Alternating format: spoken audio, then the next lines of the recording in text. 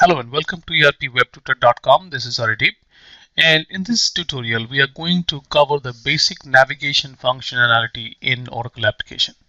Now this is going to be very useful for the users who are using the application for the first time or they're new to this application.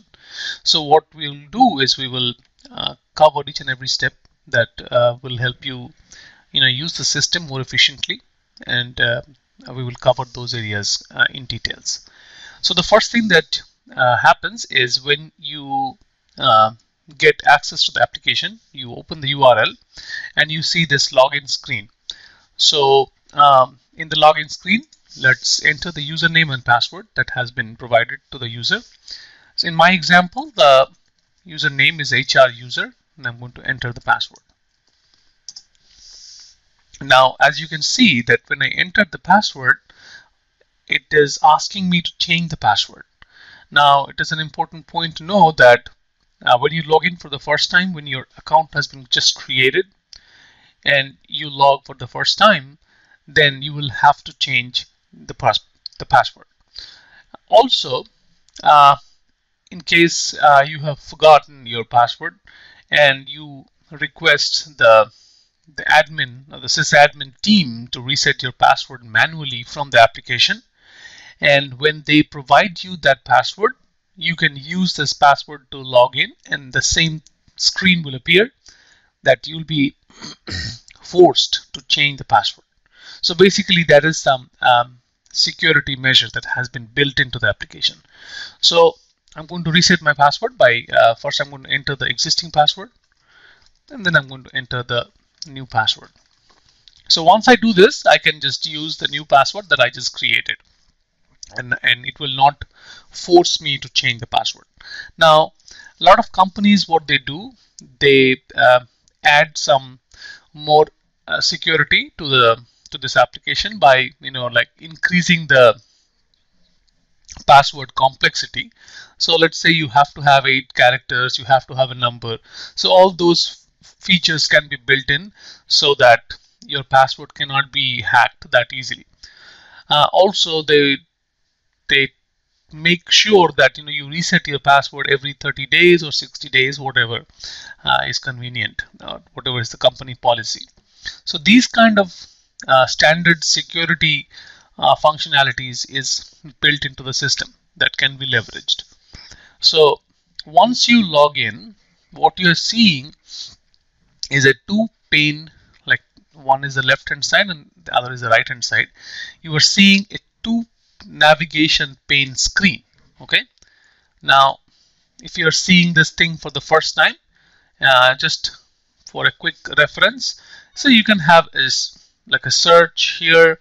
You can see that you are logged in as your user account, and on the left hand side what you see is the list of the responsibilities that is assigned to your user.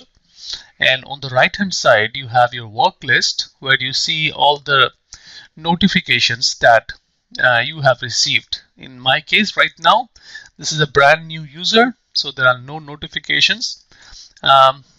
Depending on how the notifications are set, whether you are using self-service or iExpense or whatever any other self-service module, you will receive or you will be able to view those notifications on your work list. Okay, so this is what we are seeing on the left hand side. It's called the list of responsibilities. So you can see the demo US self-service, demo US manager self-service, demo US super HRMS manager. Now these are nothing but the responsibilities that are assigned to you.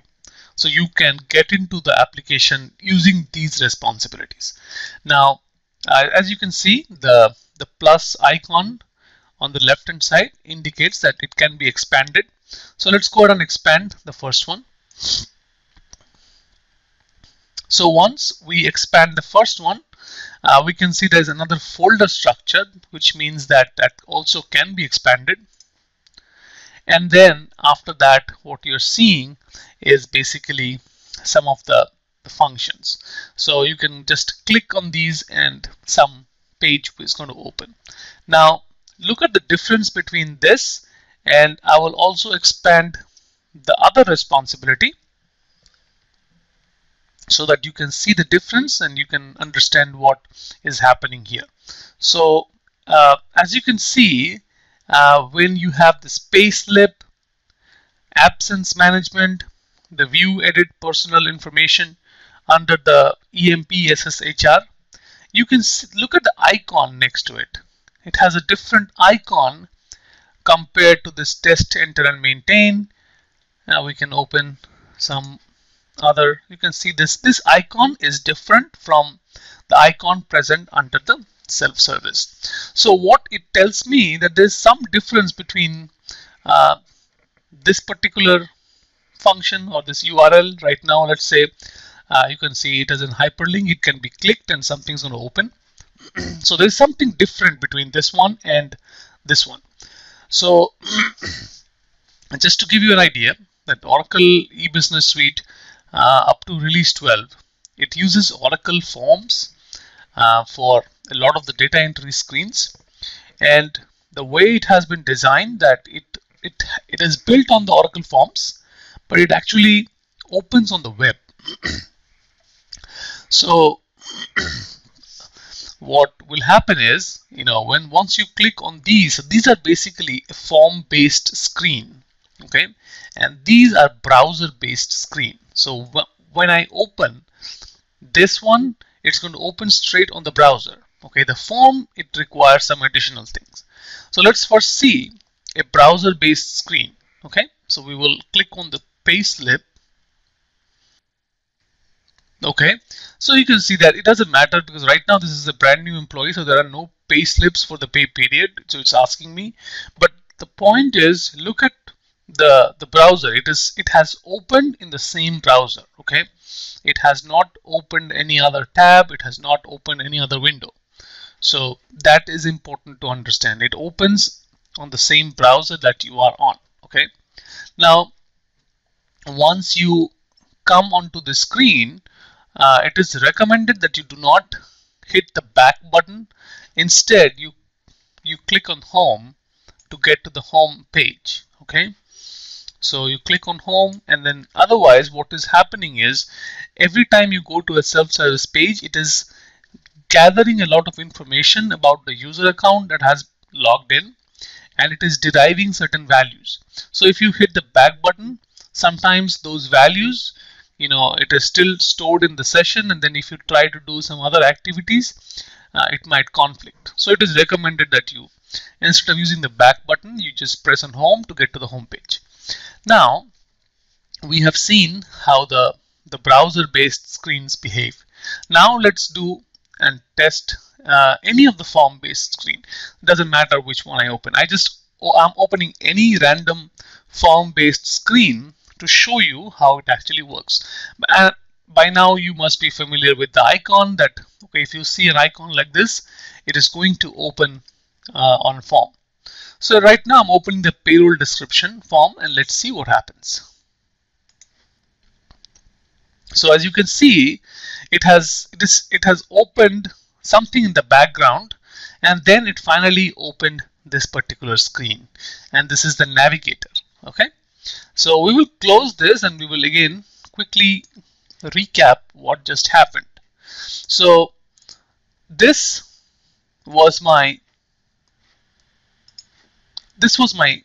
original page from where I navigated to the payroll description screen. Okay, and then after that we saw there was an intermediate screen that came up before the actual form opened, which is this screen. This is the J initiator, as that, as it is explained here, that closing this window will actually cause the Oracle form-based applications to close without losing any unsaved data. So this is the J initiator, or the Java, that is actually running behind the scene so that you can work on the forms using a browser. See, Oracle Forms was not originally designed to work on the browser. It was a form, that it was an application that has to be installed on your local computer, and you can enter the data. but Oracle merged those forms by putting it onto the browser by using this JInitiator or the Java. So this actually runs in the background, so you can open the forms in the browser. Now, if you are using the form-based application for the first time, you might encounter some issues with opening the Java depending on some of the settings in your computer. So you might have to reach out to your IT help desk for resolving such issues. So basically, just to give you an idea that this is what happens. So if something, if this form doesn't open, you don't need to freak out. It's probably, and there's an existing Java version sitting on your computer. It could be that your Java, you do not have the Java. So what if you do not have the Java? When you click the form for the first time, it is going to download the JInitiator version from the server. So where the server means where this application has been installed. So in such cases, it is less likely to cause any issue because it downloads the version that it needs. Apart from that, you might have to do some settings on your Internet Explorer so that your IT help desk person can help. So basically, when we were on the browser-based homepage, we had the left-hand side, which was our responsibility navigator, and on the form we have the exact same navigator. So if you just do a comparison, so let's do a comparison between the two. So see, right now I'm on my demo US Super HRMS responsibility, and it is the same thing that I was seeing on the browser. That is exactly what I'm seeing on the form. So these are expandable. There is a plus sign, that means there's something is going to open, and if it doesn't have a plus sign, that means the screen is going to open. Okay, a plus sign means that it is going to expand. If there's no plus sign, that means a form is going to open.